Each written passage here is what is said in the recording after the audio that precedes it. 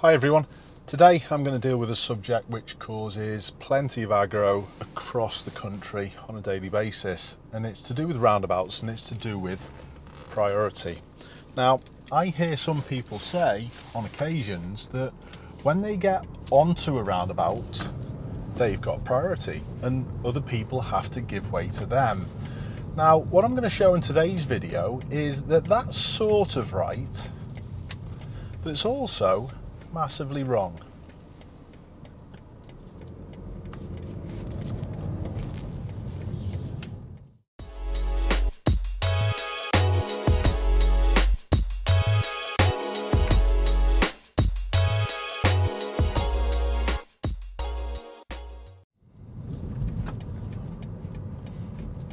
It states in the highway code that when you reach a roundabout you have to give way to traffic approaching from the right hand side.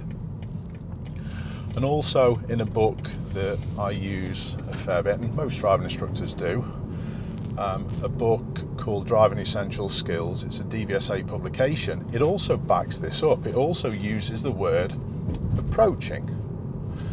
Now, I want to just stick with that word a second, because a lot of people do think that you only give way to people who are on the roundabout, and that's not the case.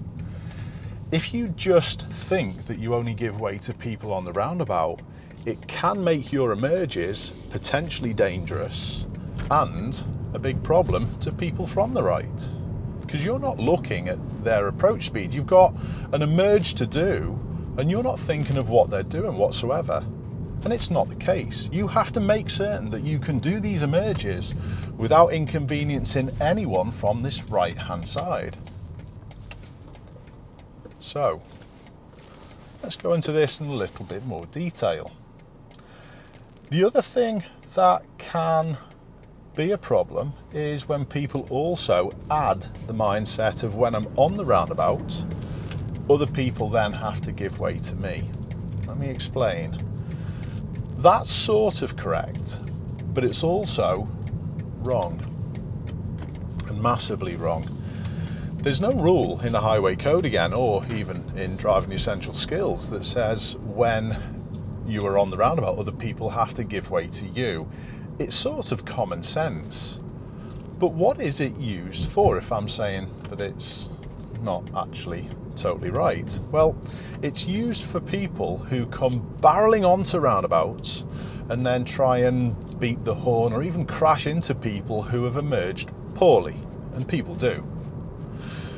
But these poor emerges are also made by people who think that when they get to the roundabout they've got priority. It sort of causes a race to get there. And if you are emerging properly and giving way to this right hand side, there's no issue with that second statement of now I'm on, everyone has to give way to me, because you don't actually need it.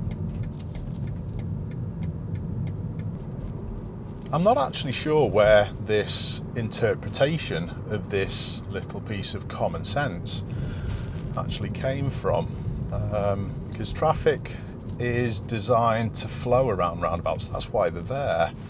But all this does, it causes conflict between people coming on the right and people emerging.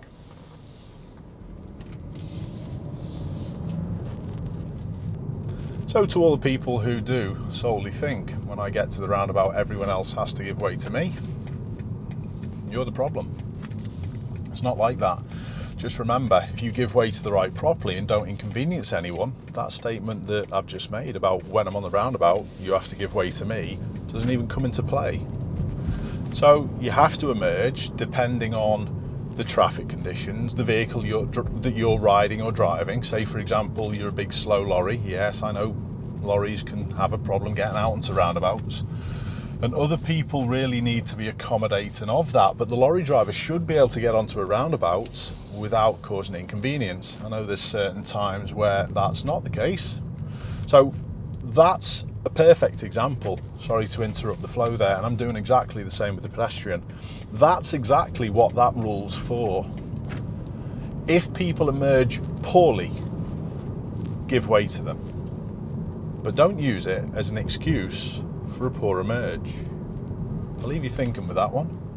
In the meantime, keep safe, and I hope to see you all soon.